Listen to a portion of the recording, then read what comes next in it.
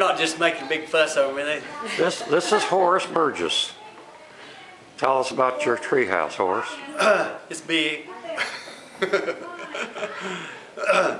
I built it all for the Lord, and built it for everyone to come and enjoy, hoping that every person that ever come to visit would be changed for the good by just climbing to the top and seeing Jesus in the garden.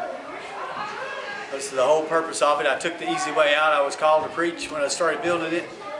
The Lord said, if you build it, well, they'll come and see the site and they'll see Jesus in the garden and you won't have to preach. So I took the easy way. Built a... Kind of like the Field of Dreams. Yeah, build it. Build it and they'll come. Yeah.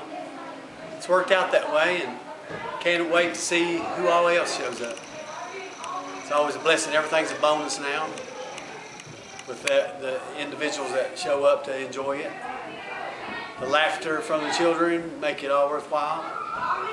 Each day, even. I'm a simple man with simple ways, and everybody makes me complex. That's all.